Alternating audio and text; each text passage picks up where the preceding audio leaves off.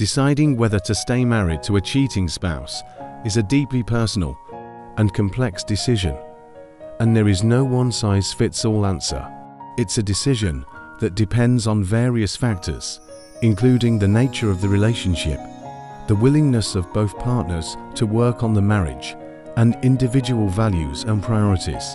Despite the infidelity, some individuals may still love their spouse deeply and feel committed to the marriage. They may believe that their love and history together are worth fighting for. Many couples stay together for the sake of their children. They believe that maintaining a stable family environment is in the best interest of their kids, and that divorce could have negative consequences for them. Some couples believe in forgiveness and second chances. They may be willing to work through the issues in their marriage and rebuild trust over time. The financial implications of divorce can be significant, and some individuals may choose to stay in the marriage to maintain their financial stability because they depend on their spouse's income. Religious or cultural values may play a significant role in the decision to stay married. Some individuals may feel compelled to honor their religious or cultural commitments to marriage.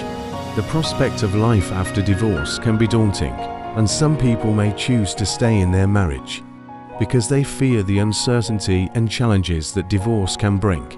Couples therapy or counseling can be a helpful resource for couples dealing with infidelity. Some couples may choose to engage in therapy to address the underlying issues in their relationship and work towards healing. Infidelity can serve as a wake-up call for both partners to examine their roles in the relationship, identify areas for personal growth, and make positive changes. Despite the betrayal, some couples have a strong emotional connection and history together that they are not ready to let go of. They may believe that their connection is worth fighting for. It's important to note that staying in a marriage after infidelity is not a decision to be taken lightly, and it often requires a significant amount of effort, communication, and forgiveness from both partners.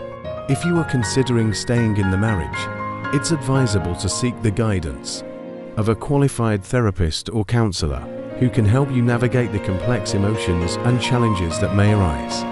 Conversely, some individuals may ultimately decide that ending the marriage is the best choice for their well-being and happiness. Ultimately, the decision to stay or leave should be based on what feels right for the individuals involved, and there is no universal right or wrong answer in such situations.